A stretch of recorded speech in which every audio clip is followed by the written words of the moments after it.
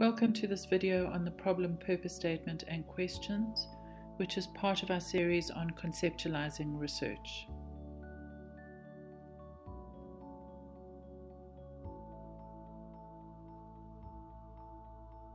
The one technique that can really help researchers find the golden thread of their research is Sharon Merriam's PPS&Q, problem purpose statement and questions. Although she developed this tool for qualitative researchers, it's flexible and can be easily adapted to other types of research. The PPS&Q is a one-page document that includes a problem statement, a purpose statement, and research questions. Although there are many ways to write problem statements and different disciplines and fields have their own way of writing it, this one is written in a specific way with certain components.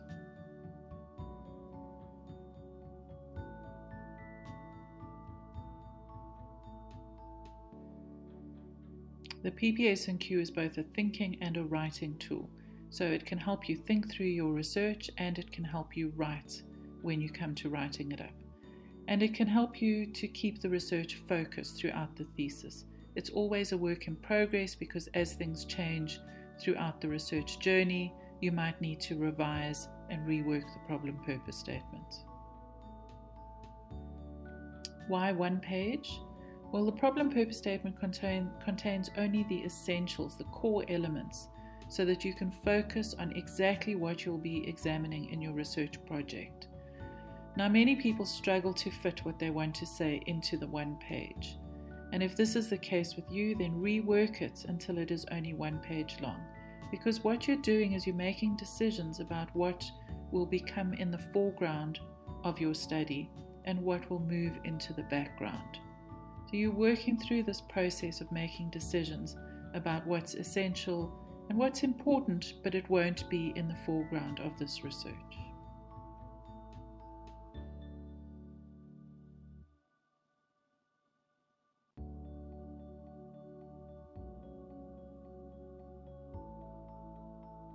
So let's look at the problem statement.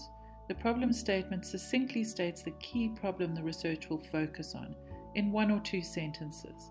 And this is the constructed articulation of the problem the research will address, and other problems will fall into the background.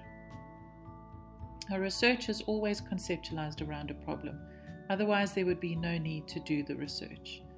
Identifying the problem provides the rationale for doing this research.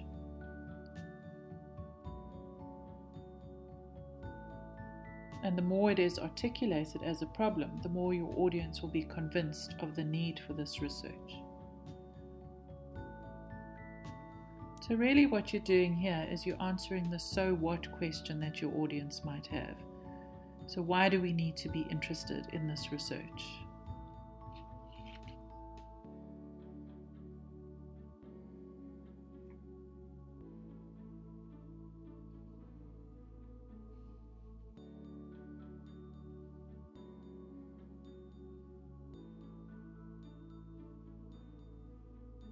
In research that is not well conceptualized, it's often because it's still at the broad topic level and hasn't been focused around a specific problem.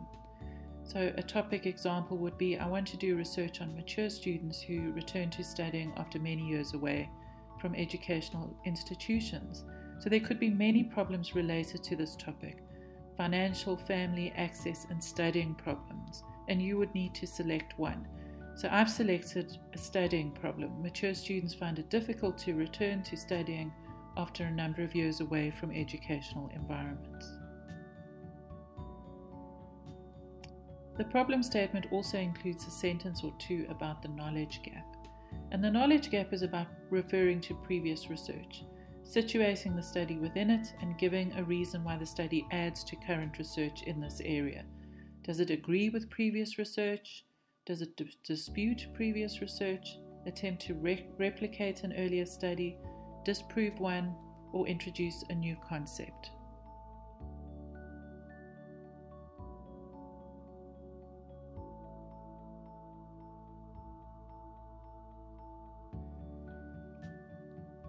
So my example here would be, although much research is being conducted on access to higher education institutions for mature students and on their performance, little is known about the studying practices of these students when they return to learning. So you can see there's a broad brushstroke of the literature being identified there: access to higher education and institutions. And of course you would provide sources there. The problem statement includes a sentence or two that provides the context for the study. The context refers to the place, the time, the institution, the environment, whatever it is, the thing that is taking place. So without a context, the study is vague and ungrounded. So an example here would be: more mature students are returning to higher education institutions in Canada than ever before. Statistics from Unistat show that before 2014, 15% of students were above the age of 30, and so on. So what you can see from this example is that it's about mature students at university in Canada. So you can assess the context from that.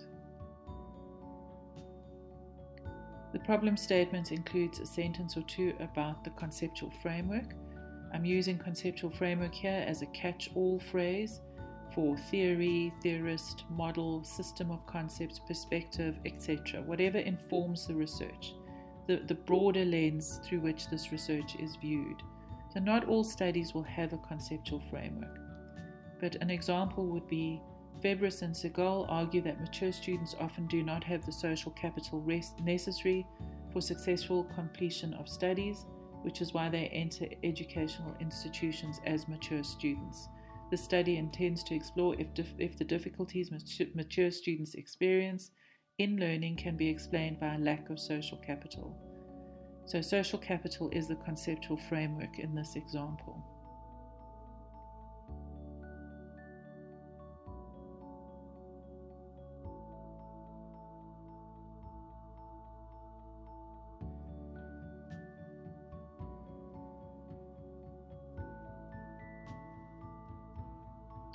The problem statement needs evidence to support the claims being made about the problem, the knowledge gap, the conceptual framework, and the overall need for this research, and evidence usually takes the form of published sources.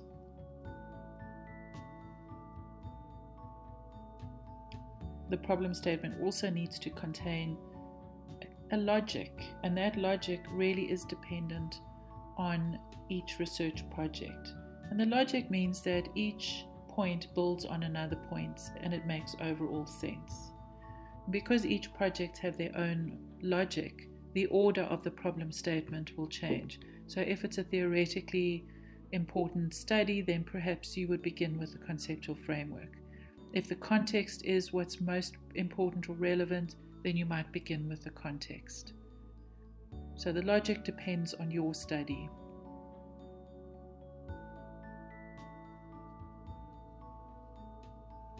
The purpose statement follows the problem statement. And this is the statement that frames and guides the research. And included in the purpose statement is the sentence: the purpose of this research is to. And I would strongly encourage you to have that sentence in your thesis or your paper. The sentence closes the knowledge gap identified earlier in the problem statement and establishes the broad goals of the research: to expose, to explore, to investigate, to experiment, etc. So that implies the methodology.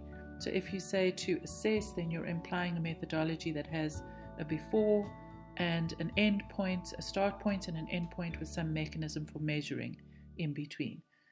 So the example here is: the purpose of this research was to explore the difficulties mature students experience when returning to educational studies after a gap period. The study intends to research how mature students in the Faculty of Education study and how these study habits relate to social capital. You could add a sentence or two that explains the methodology in more detail.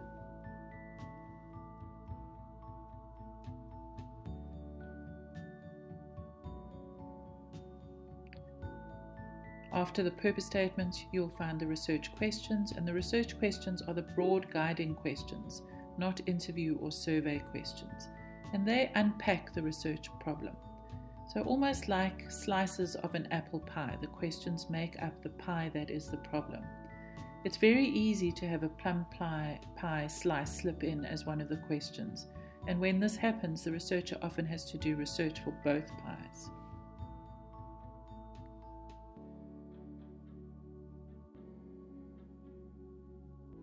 The questions also give the reader some idea of the scope of the project.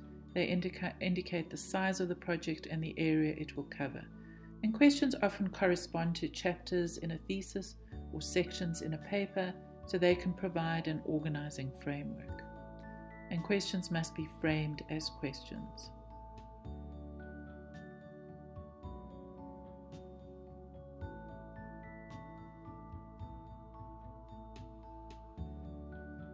So think carefully about your questions. Try not to ask questions that have a yes/no answer. They must be transparent and not ambiguous and difficult to understand. They must be specific and have only one question in a question. They must be answerable. You don't have to come up with answers, but you must be able to address them in some way. And you must be able to collect data on them. They must be questions that are doable. So examples would be, what difficulties do mature returning students experience? What study habits do mature returning students have? How do these study habits and difficulties relate to social capital? Now, there's a logic to these questions, and they unpack the problem in a systematic way. One could ask a conceptual question that could be addressed in the literature review. For example, what does returning student mean? A plum pie question in this example would be, do mature students experience difficulties because of institutional inefficiencies? Now, this is an important question and really relevant, and in the end it may be a conclusion to the study. But it wasn't the intention of this study to focus on institutional inefficiency. That's a totally different project. So here's another example of a problem purpose statement as a whole. Many doctoral students writing dissertations experience anxiety, particularly when receiving feedback on dissertations. That's the context. There is huge emotional investment in writing feedback, and for some students their whole sense of self is at stake. Yet feedback, particularly from supervisors, is an essential part of formative assessment for graduate students in their writing and in shaping their identity as scholars. Feedback is often fundamental to learning and to producing appropriate writing. It is also frequently problematic. And there is the research problem. So there's a build up just in a few sentences, and then it leads to the research problem.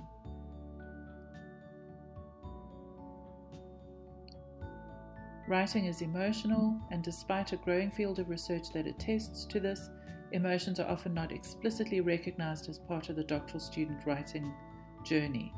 Little is known about the impact of these emotions on writing after receiving feedback, and there's the knowledge gap. It's situated within a literature. Set within the framework of ethic of care that focuses attention on interpersonal relationships and relational ontology, and there's the conceptual framework. The purpose of this research was to explore the emotions doctoral students experience when they receive feedback on their dissertation writing, and there's the purpose statement. Through in-depth interviews, that's the purpose statement. Through in-depth interviews with 13 doctoral students, this project aimed to investigate what emotions doctoral students experienced when receiving feedback, how these emotions were perceived by doctoral students, and the impact of these emotions on their writing. And I just want to point out the importance of making sure that your questions are framed as questions. You'll see that question number 3 is not framed as a question. So these are your research questions that unpack the research problem.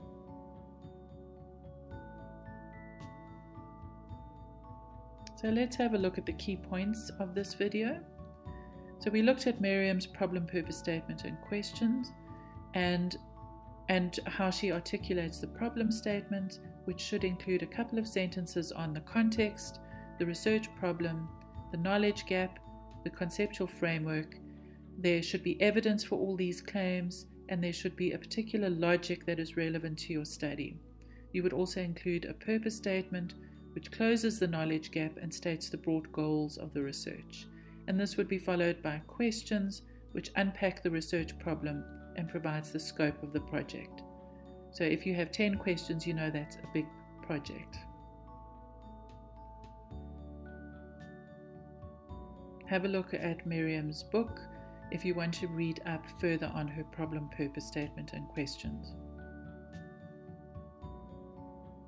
Thank you for watching this video on the PPS&Q, which is part of our series on conceptualizing research.